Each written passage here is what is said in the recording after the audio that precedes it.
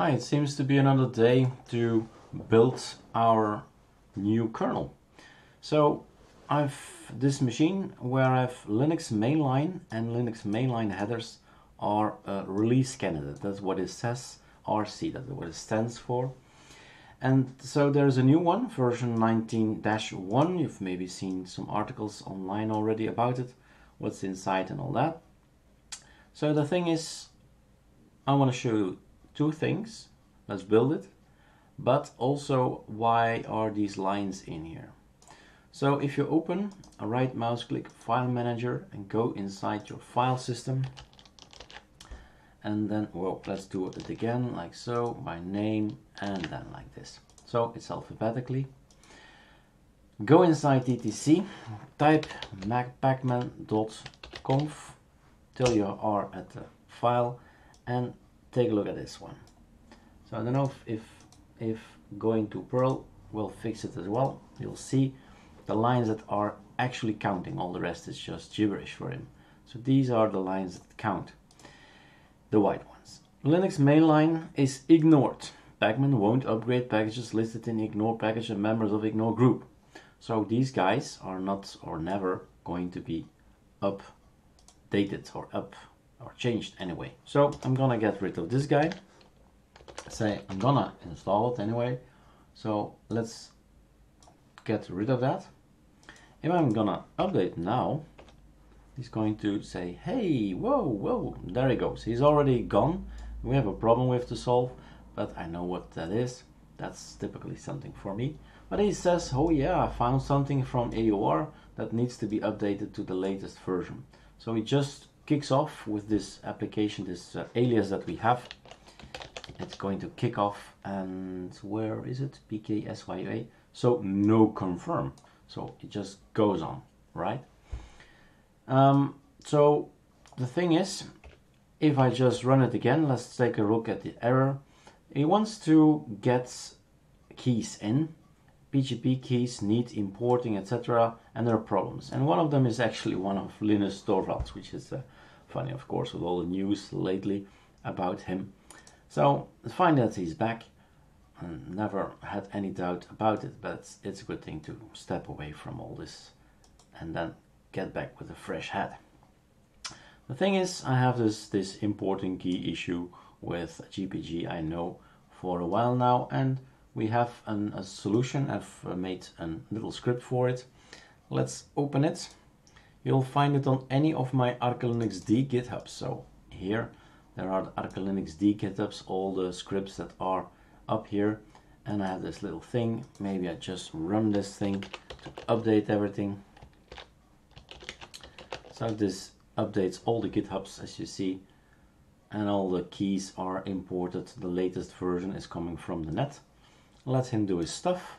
Just taking the first one, doesn't matter really what I take, but this thing is something I need to run to get past this key issue, because my internet service provider is blocking me some of my ways, my ports. So I'm running this 10 add key service for key importing. That's the thing I'm going to run. It's coming from the github.com/ArcoLinuxD, any of the GitHubs. So doing that and that, stopping there and say, okay, try again. Importing keys. Oh, we're gone. Let's have a look who it is.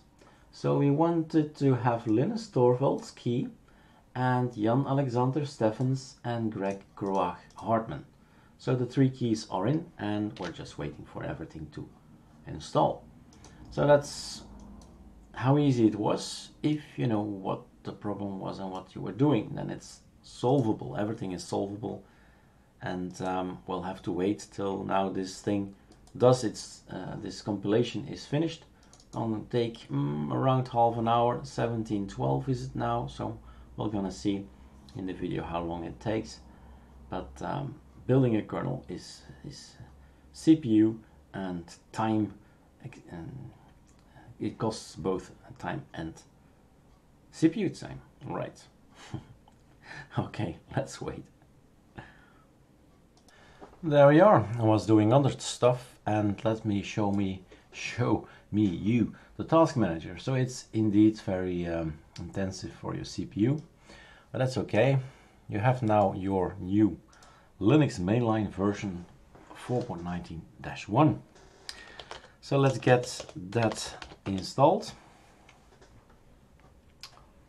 Now, I've made an article on ArcoLinux.com saying, look, if you want to have Linux mainline, he's upgrading the Linux mainline headers. You need also to upgrade the Linux mainline headers. So VirtualBox needs that one, but it also needs that one for it to work. And there's another file it needs as well, DKMS file, and then you're all set. But that's in another tutorial, that's already covered. So this is happening right now. Where is everything? Maybe we could have a look as well. Control H in the .cache, and yay, there is Linux mainline. So if ever something breaks off, or you go home, or you go to work, or whatever, and you let your machine compile, then it's always here. So this is the one that's already installed now. Wait, what am I saying? Let's do it like this. So that's the old version I've created. So that's a leftover. This one and that one have been installed. So that's basically what's in here. I don't know if you can see already that Linux state. So that one is installed, that one is installed, right? So the versions are correct. Now regarding to VirtualBox, a VirtualBox should be installed, but also the host DKMS. So that's the file you need to have a working VirtualBox on a system with this brand new kernel. I think it's very brand new, and this time I am gonna look. I am curious how new this thing is. Kernel.arc. Let's kill everything else. Close other tabs. Poof. So this one is installed. Can we see the timing? Yeah, here 22, and we say it's 23. So 1 day ago the main line was launched here. So the -1, I suppose. We can see the differences or something. Whoa, not my cup of tea. Tarball. And we're downloading, I guess. Browse then. So a lot of information here.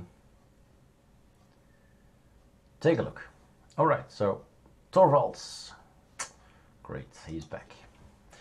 So there you go.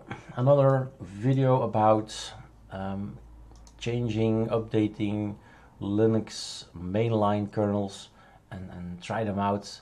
You see it on the posts on GitHub, and sorry, on Google Plus, on Facebook, everywhere you see now that is the latest, newest kernel. So this is how you do it.